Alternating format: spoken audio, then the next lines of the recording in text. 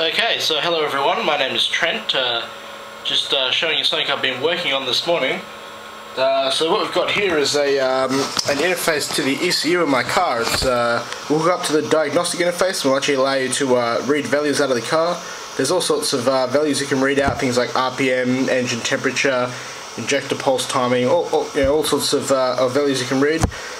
Just talk a little about what I've set up. I've got it on a breadboard here because I've just been doing it as a little development prototype just to get it working as a proof of concept. So what I've got here, this long black chip you can see here, that's an Atmel AT-Mega 8535 microcontroller.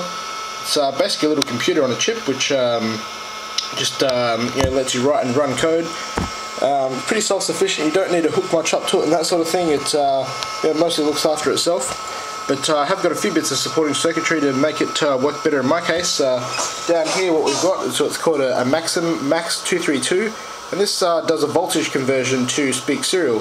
So the Atmel microcontroller actually uses 5 volts to talk, but most serial devices such as a laptop and that sort of thing use 12 volts, so this does a little conversion. And the other thing is that the power in a car is 12 to 14 volts, so we need a voltage regulator. So we've got the voltage regulator here, it's hooked up to a fan, you can see it just in there. I've also got some status lights, and the yellow light tells us we've got the 12 volt coming in, and the green tells us that the 5 volt is working. There's also a little red LED hidden in there, that tells us that the batteries are connected incorrectly. And over here we've also got an LCD display. It's 20 characters wide by 4 lines high, and the backlight actually uses quite a lot of power, which is the main reason the fan is over here in the voltage regulator, because it pulls about 400 milliamps, and the voltage converter gets a little bit hot when you're pulling that much current through it. So we've attached a fan that keeps it reasonably cold. Still gets actually quite touch warm when I'm running it from 12 volts. It's a little bit better. If you use a battery, I've got here a LiPo battery, it's only about 8 volts, it doesn't really get warm once the fan's running on it, but certainly does from 14 volts like your car, which is what this little power supply here is. So I've written some code for it. You can see it's actually running on the display here. At the moment it's doing nothing because they're actually just on the bench in my office, but in a moment we'll go hook it up to the car and give it a try. Some other interesting components we've got here is a programmer. It's called an ISP, or in-system programming device, that plugs in via USB to my laptop. And here I've got some code that I've written, you can see here.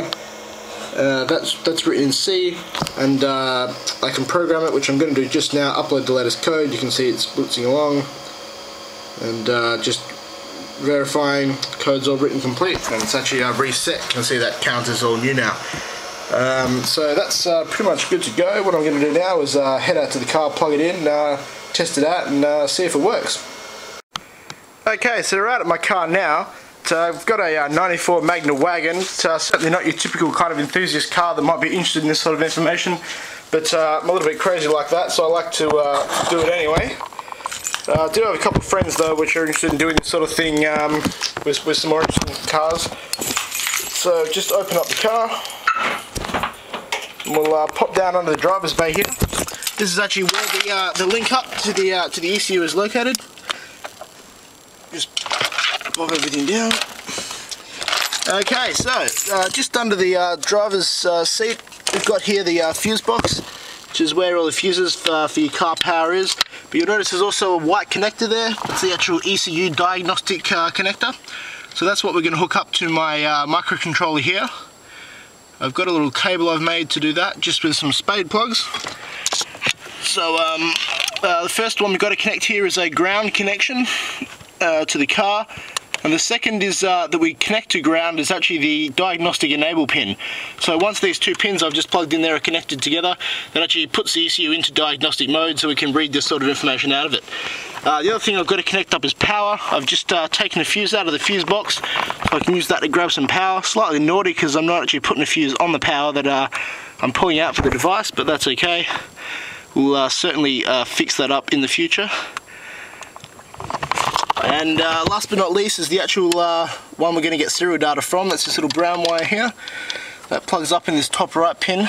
There is actually a fourth pin in this ECU connector on this car, which I don't actually know what it does.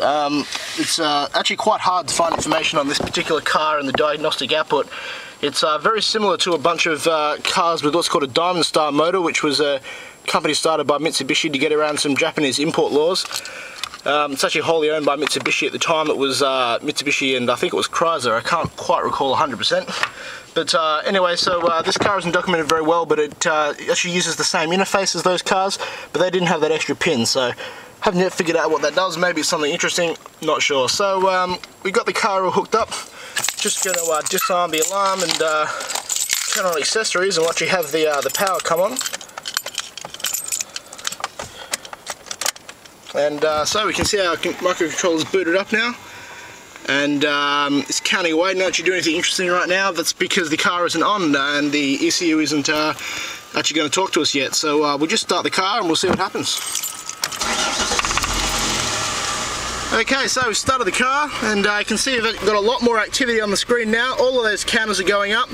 Those little counters tell us basically when I'm sending and receiving data on the serial port, and when I send and receive and request you know, a byte from the car, plus a little status indicator. But the most interesting one is this E value here. That actually is the readout at the moment of the RPM of my car. And you can see it's just hovering between a couple values there because the car's idling. The RPM isn't really changing, but it obviously vibrates a little bit for various reasons. And what we're going to do now is just give a bit of a rev and see how the value changes. Hopefully it'll all be working fine. We'll just try that now. And there we go. So I've just put my hand on the accelerator a little and the value's gone up. See, it's actually going up numerical in hex values. And if we accelerate a bit more, it should continue to go up. And so yeah, we can see pretty much that it's working right now. So that's the basic interface that I've got working. This is just the first version of the software. Obviously, you know, this is not a very interesting readout. It's a hex number. It's not actually telling me the RPM and the numbers that we'd find out. It's also only telling me one value. There's actually, you know, many.